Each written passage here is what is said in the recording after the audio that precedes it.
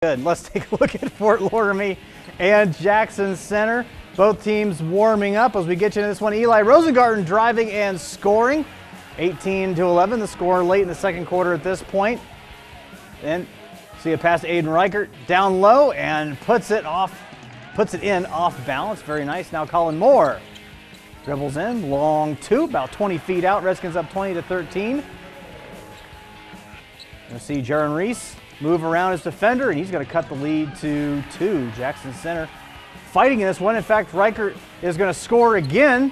You'll see him here, hoop and the harm, and he would get the shot. Tigers take the lead here, and it turns into the Aiden Reichert show here for a minute. Bounce pass inside to him, 23-21 the score up now. And then how about some more Reichert from downtown, extends the lead 26-21. Jackson Center with the 40-34 win over Fort Loramie. They just kept coming. Reichert with 15 points. Eli Rosengarten chipping in 22 for Fort Loramie this evening.